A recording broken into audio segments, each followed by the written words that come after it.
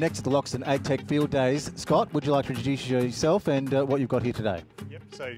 So I'm Scott. I provide customer support for CERES in Australia, and so we do imaging and also other data to help people see where their crops going, like in season. So we'll do so we mostly for horticulture and also for other irrigated crops. We will provide imagery and also integration with other sensors, so people can sort of, I guess, probably useful to think of it as a mini audit. So you look at where your crop's at and find areas that you can fix, and then then make some changes. Then a month later you do another image and see how it's fixed up and whether what you've done has worked. So basically we provide some thermal data. We call it water stress.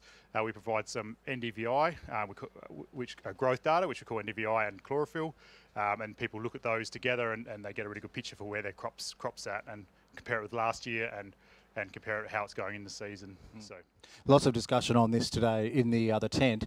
But what's the entry level here? How does someone get started with this to help develop what they're doing on farm? So I guess the first year we very often find some issues. So it a matter of just looking at the image, and then someone like myself will come out and either over the phone or on your property and go through the image with you and help you to see changes you could possibly make, and we talk about different management options or whatever.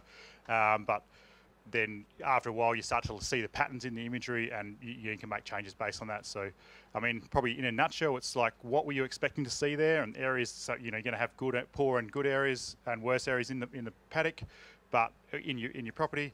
But using the imagery, you can see if they're tracking where you expected, and make changes and highlight and find problems before they actually become a loss of crop for that year. So people you've worked for previously, how has it helped them? Have you got some sort of real world examples you can give us? So typical things we find are water stress because valves or irrigation infrastructure hasn't turned on properly. So you will very often see pressure problems.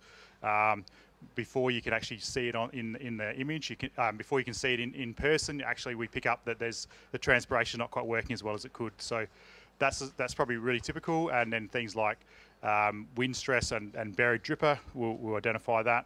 And then if nutrition's not been quite right, then you'll see slight differences in our growth picture, which people use to help them refine those things. So the good thing about our product is it's really it's a relative measure that we have an app where we load things in.